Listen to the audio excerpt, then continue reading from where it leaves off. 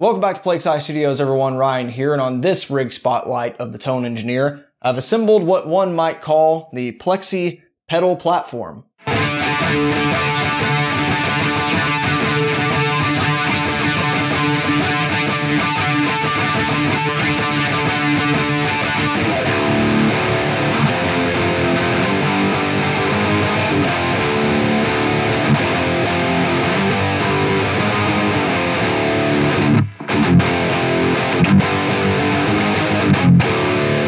Do you like progressive metal, perhaps even movie scores? 8-string guitars? Then you are bound to enjoy my first EP, Children of the Stars. Performed, programmed, produced, mixed, and approximately mastered by one dork in a spare bedroom, the debut release from the Sidram project is a celebration of all melodic instrumental music. With a smaller art budget than Macaulay Wood's Who Killed Captain Alex, this symphonic metal adventure is not afraid to say, F it. Let's see what that sounds like. Not literally, of course, there's no lyrics, after all. Get your copy at the link in the video description.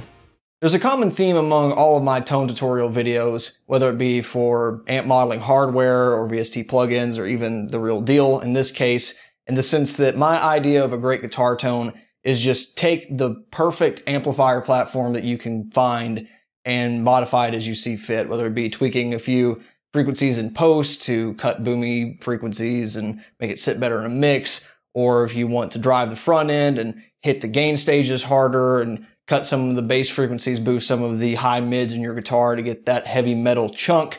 That's kind of been my approach, but I have missed out on what I think is a really fun premise, and that is using pedals to make up for those gain stages and kind of turn a single channel amplifier into something that resembles more of a 3 or 4 channel amp. And so that's exactly what I want to be doing today with this little pedal board that I've somewhat assembled here. As you can see, nothing's velcroed down. I'll be taking this apart as soon as this video is over, but I've had a lot of fun with this, and this all kind of stemmed from playing with this amplifier's low input. And that's something that I've not really explored much on this channel, but it's been one of my favorite ways to play this amp over the past couple of months, depending on what pedals I'm using for the job. So the idea from this video sort of coalesced from two different sources. The first was the last Tone Engineer video, where I got some great results with this amp head's high input with a particular drive pedal, and I liked it so much that I wanted to do it again in a slightly different way today. But most of the time, I'm using the high input of this amp whenever I demo this thing, whether it be for boosting a extended range guitar or just general metal tones. I mean, this is a hot rod Plexi after all, so it's obviously good at that. But one of the features that I've been really liking over the past couple of weeks is this low input, which sort of resembles your JMP-2204 or even a Plexi's normal channel. And it's just a great platform to build off of in terms of boosting. So that's exactly what we're going to be exploring today, driving an unmistakably British sounding amp channel into multiple levels of gain without compromising the bass amplifier tone. And that's an important distinction to make for the rest of this video, because as you'll hear, it never stops sounding like a Plexi. It's always that Marshall Friedman Cherrytone thing, right?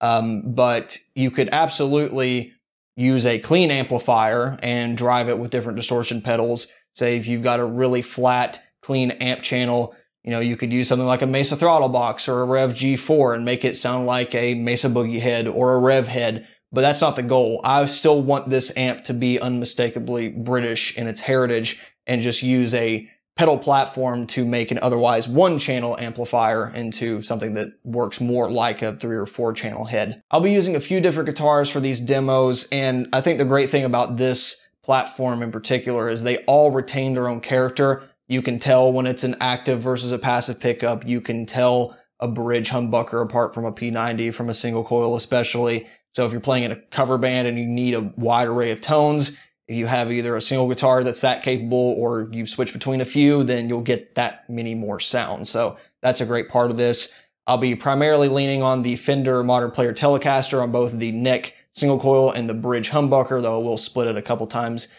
for some single coil bridge tones. The higher gain sections will use the Wild Audio Blood Eagle, which has EMGs equipped in both the bridge and neck position, and I think I even used the Electra SG clone a couple times for some of the vintage parts. So with that, onto our bedrock of the rig, I guess you could call it, with the Chariotone Gargoyle. This is of course part of Chariotone's Hot Rod Plexi series, though we're kind of ignoring the hot rod part for now, using the low input, as I mentioned earlier. And frankly, this is really going to be up to you. I use the term Plexi loosely because, yeah, sure, it'd be great if you had a 59 Super Lead or a 87X reissue or anything like that, but the older and more vintage and more costly the amplifier you use, then I'm the kind of person that would be more inclined to just plug a guitar straight through it and crank the shit out of it. So, you know, anything that kind of has this British flavor to it that can replicate the sounds I'll show you, completely acceptable. You know, something like a Marshall Origin would be great. Any of the Marshall reissues, something from Friedman, something from Metro, you name it. Anything that kind of does this sound. I'm specifically using the low sensitivity input on this amp to sort of cop those normal channel plexi tones when you have the preamp volume cranked, and this actually resembles more like the 2204 era in terms of architecture, but anything in that line is what I'm going for, where it's really touch sensitive. You do a volume roll off, you can get mostly clean, but turn it up, turn to a bridge humbucker, and, you know, slam a power chord, and you get some very decent crunch tones. So that's kind of the dynamic range I'm looking for. In fact, I'll have you listen to what this sounds like with the settings dialed in as such, and we'll talk about those in detail in a moment.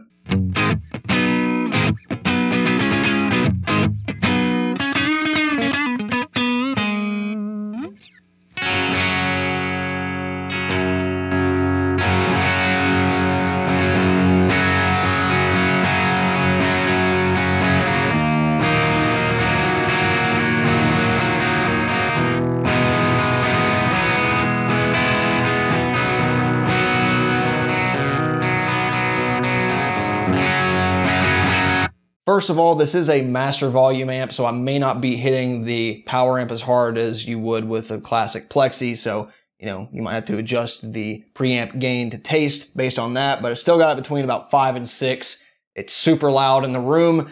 Even for a 50 watter, I bypassed all the additional clipping diodes and no depth circuit. The tone stack and presence, I have this set at 3, bass at 5, middle at 4, and treble at 6, so I'm not deviating from noon hardly at all, but those are settings that I kind of came up with based on how I dialed in my pedals, so do expect to kind of have a back and forth pull when you're dialing in everything. This is a fairly no-brainer platform, though. It is a Marshall-style tone stack. They're kind of hard to screw up. The gain section is the critically important stage to me to achieving this sound, and of course this is not the only way you can go about this. You can dial this in completely clean, but I like this because you're already kind of tickling the red in terms of getting some clipping distortion, natural preamp distortion, and this really takes pedals well, whether you're hitting it with, you know, solid-state components to make it sound more tube-like or just a straight level boost. It reacts really well. But one of the things that allows it to do that is by bypassing the bright switch. And I'm kind of copying an old Plexi mod. People talk about clipping the bright cap. So depending on the year, whatever they had lying around seemingly at the time, you might have a different bright cap, and it may not even be on the normal channel. I know a lot of amp modelers show that the bright switch is bypassed by default, but can't speak for obviously every amp out there. So I prefer to bypass those bright switches for this kind of setup. It makes the gain much more linear. Otherwise, you allow some amount of treble content to trickle through, and you might have a very spiky, nasally sound if you back off the gain, whereas it's more fluid and, you know, overall distorted the higher you dial it up. So anywhere between that 10 to 5,000 picofarad bright switch, or bright cap rather, I prefer to have bypass for this. So hopefully your amp has a switch on it as well, or you can literally clip it and resolder it later. But that's a common mod to begin with, so, you know, if you're looking into something like this, then you're probably already prepared for that. You don't have to do that, but again, it makes stacking pedals a more linear experience. You also have plenty of room for creativity when it comes to the speaker cabinet. besides the obvious choices of something like a 4x12 loaded with greenbacks. You can also do like a diagonal or vertical 2x12 if you got a smaller size amp head that'll fit it. Of course, if you're doing this same sort of setup with, say, an orange head or a vintage high watt, then their accompanying cabinets sound awesome. Really, no rules. I'm playing in the room with my Mesa oversized 4x12, but for recordings, it'll be a greenback and vintage V30 blend, the 70-watt Marshall spec ones specifically. And I think that's just a wonderful blend sound. Kind of has a almost creamback style thing, but all of this will ultimately come down to your personal preference. But since I'm shooting for this smoother vintage mid-range kind of sound, then definitely those greenback, creamback, or even Eminence warehouse speaker equivalents is an easy way to get there if you're going after this same setup. Now, that said, to our centerpiece of today's show, I would not expect all of you to have all the pedals here, but the same sort of general layout is a quick way to achieve success with this kind of rig. Now, the first thing I would recommend is if you're going to be using a setup like this live or simply want to have quick access to your tones, something like this MIDI switcher would definitely be your friend, as you can put pedals in loops, turn them on and off individually, or set up scenes, which is the real way to go about it since you don't have to play the pedal dance. So that way you could have, you know, one where you have these two pedals on and one where you only have this pedal on and this pedal on, and makes life so much simpler. But kind of out of room on this compact board here, and I did not feel like programming this for one video and some cutaway shots. So that would be something I would recommend, especially one that speaks MIDI. If you have any other gear that does so, I will be using a digital pedal in one of these where that could come in handy. But if all you got, you know, mono analog stuff, then you can kind of get by without that. Second thing to note is this amp does have an effects loop, but I'm not using it. I'm actually putting all the pedals, even modulation and echo pedals, in the front of the amp. And I'm doing that because not everyone's going to have an effects loop, and I wanted to do this kind of Eddie Van Halen style and just put it all there. The thing to note about that is not all these pedals play nicely in front of the amp, but the ones I'm using actually sound really good, and that's kind of why I'm a stickler about where to put this gain. I want it to break up, but I don't want it to be so distorted that, you know, a delay or a chorus just turns into a garbled mess that you can't tell what it is. So the main trick here is that most of our distortion when we're using it goes before all of our chorus modulation kind of stuff. So keep that in mind. If you do have an amp with effects loop, it will make things easier. And personally, I prefer, you know, wet, dry, wet stereo stuff anyway. But for the sake of simplicity, it's literally going to do one of these straight to amp. I have this board broken up into two distinct layers, the bottom row being the aforementioned time-based effects, but the top is where the magic really happens. And this is where we stack different drive stages to get the different channel sounds. So even if you don't replicate this, even if it's not the same sort of pedal, if you'd rather use, you know, a fuzz pedal one spot or something like that, then the general layout will still apply, which is, I think, the most valuable part. So let's start with our first pedal, which is the Bogner Harlow, my favorite compressor that's not a compressor. And whether or not you're using this pedal or a standard compressor, this goes first, almost without exception. If you're using any other rig that kind of has these high impedance pedals that don't suck your tone, then the compressor needs to go first. I think it was Josh of JHS Pedals that was reading a lot of comments saying how, like, oh, your compressors are they're noisy. I can't believe that you get by with this. They were putting compressors after drive pedals, and compressors raise noise because they raise the level of everything. They, you know, make everything compressed. So compressor goes first, almost without exception. Though this doesn't use traditional compressor components, it still has a very similar effect through a Rupert Neve designed transformer, which I think has a cooler effect for guitar. It kind of sounds like an exciter limiter kind of thing, more than squashing your guitar and then making it louder. It sounds like cranked power amp kind of compression, and I really like it.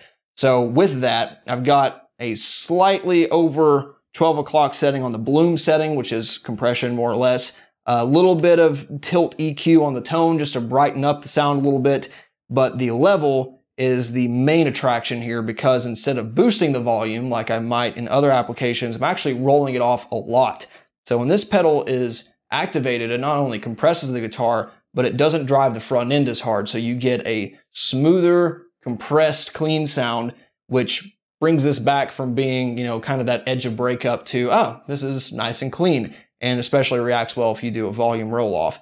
You could replace this with a regular compressor. You can even do a regular EQ pedal and just lower the volume, or, you know, play with the volume roll-off if you like doing that. But I prefer to have a particular pedal that does the same sound every time, and I just really like the results of this. So that's kind of my trick. If you'd rather go the opposite way and use a clean pedal platform, then you may not need this and would like to replace this with a different drive pedal. But this is the way I prefer to do it, because it still sounds, again, undeniably British, but just not quite as driven.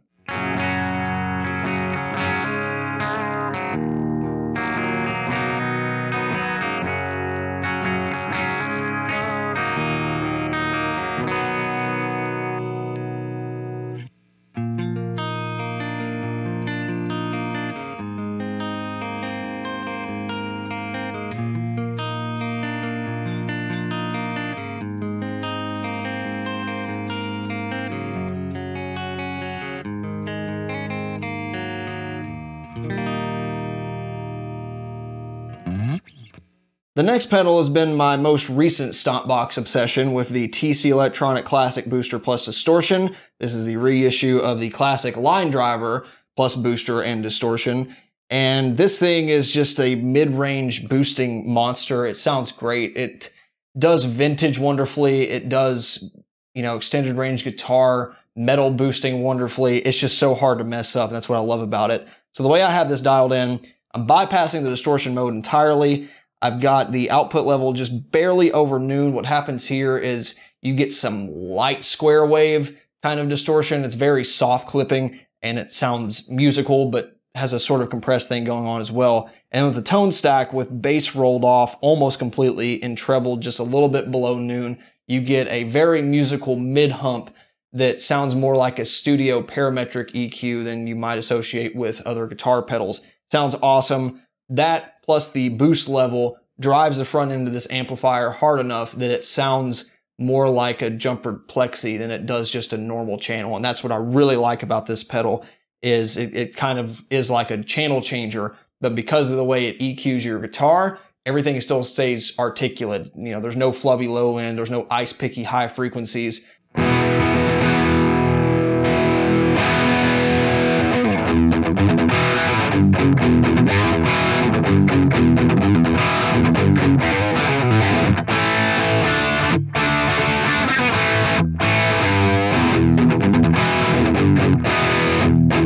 Because of the rarity of this pedal, this is something you could absolutely swap out with your favorite clean boost or preamp or even graphic EQ for that matter. Just dial it in to have this same sort of effect, and I think you'll be happy with the results. The final gain stage of sorts would be the full tone OCD, another pedal I've been really obsessed with here recently. This is one that Onofre gave to me when he shipped my custom guitar over about half a year ago at this point. Had to repair it, and since I got it back, it's been absolutely lovely. This is one of the few pedals out there that I think truly deserves the Overdrive title, because it's exactly what it does. It's not just a boring clipping diode tube screamer clone that sounds more like static than it really does true distortion. This sounds like amplifier distortion. It uses solid state, you know, JFETs with field effect transistors. So obviously you're getting some of that quality in there, but the way it distorts the waveforms itself looks like just a smoother version of a high gain Marshall. It's pretty cool. And when you stack that with a low input British sound, then it still sounds like the same amp. That's what I love about this. It's so transparent, and not in the marketing transparent buzzword way, but when you use this with a similarly voiced amp, it's just like adding another channel to it in a way, especially when you use this LP switch, which kind of tames the high end and makes it more round and vintage sounding. So the way I have it set, I got a decent amount of volume boost, a little past noon. That's actually a lot of volume on this pedal. Drive is about 10:30, 10 o'clock, something like that, which is, again, I'm just trying to push past the little distortion I already have here. And then tone is about at 1 o'clock.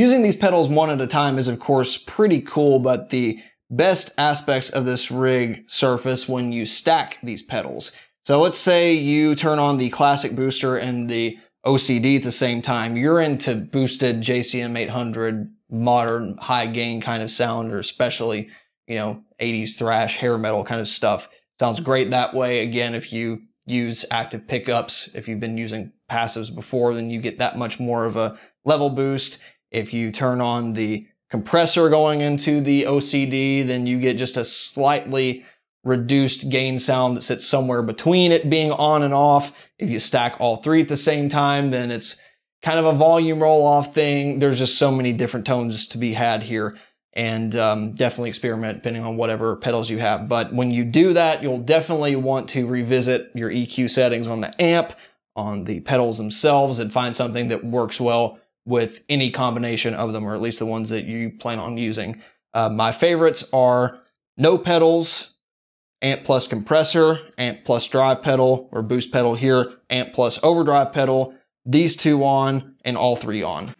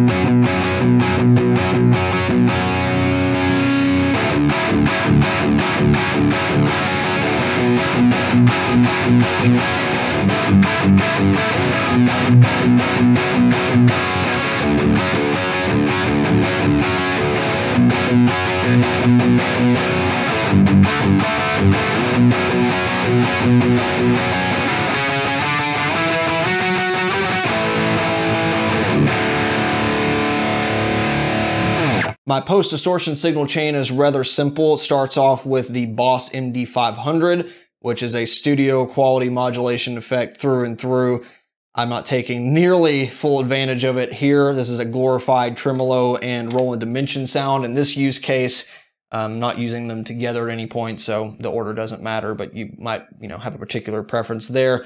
I'm using those because the dimension's like the best chorus sound ever, in my opinion, and it plays really well with going into front of amps, even on moderately distorted sounds. So use it on a clean tone, it's lush, rich sort of chorus. Then you put it on, mid-gain Marshall drive settings, then sound like Rush. So definitely no complaints there. Tremolo is hard to screw up, and it's a good effect for certain songs. That goes into the Boss DD7 digital delay, which I have as a glorified analog thing, tap tempo. And this is an interesting effect when you put it in front of a higher gain amp, as the amplifier sort of limits this out where you can't hear the delay nearly as much when you're playing, and then when you back off, the echo is very prominent. And I think this is really nice. This is actually an effect I like, and I think could be useful, where it's a little bit more dummy proof, and if you're soloing with a band, then you're not going to get covered up with echoes that may not be perfectly on time. So I actually do enjoy that aspect of this front of the amp setup. Lastly, I end off with the staple Boss RB5 digital reverb set to plate, since it sort of works for everything. It's kind of roomy, it's kind of springy, and again, when you put it in front of a moderately driven amplifier, especially if something compressed before it, it has a diffused kind of sound that I really like, that sounds more like a onboard reverb tank than you would think would come out of a digital reverb sound. So all that combined, you can get some really cool washed out stuff that you might not otherwise be able to achieve in an effects loop, but you can definitely get in trouble with it. So just be conscious of how you use it. I find the subtle effects to be, more up my alley, but depending on how you stack it, you can still get some really cool, big solo sounds if that's what you're looking for.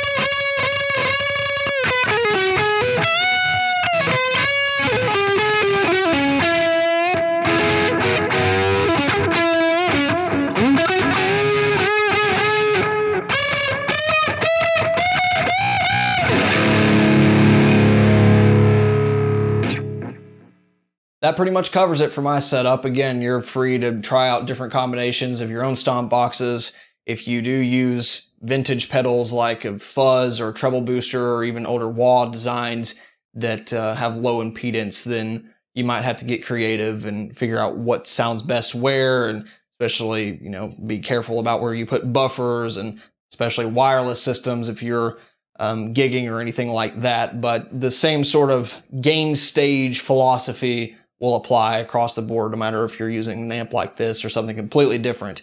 With that, I really have enjoyed this little pedal platform experiment thing because I'm very pragmatic when it comes to pedal use.